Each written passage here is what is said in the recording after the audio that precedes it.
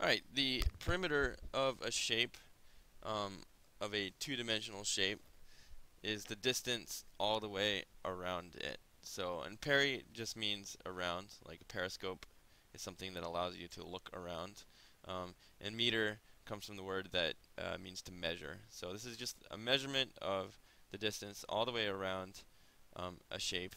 And I imagine it just walking around the shape. So for this rectangle here, the perimeter would be 3 plus 7 plus 3 plus 7 all the way around.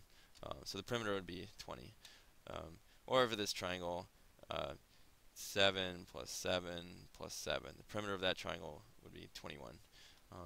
The perimeter of this crazy polygon would be, see, 3 plus 4 is 7, plus 4 is 11, plus 7 is 18, plus 3, 21, plus 2, 23, plus 4 is 27, plus 6 is 33. So just the distance all the way around a two-dimensional shape.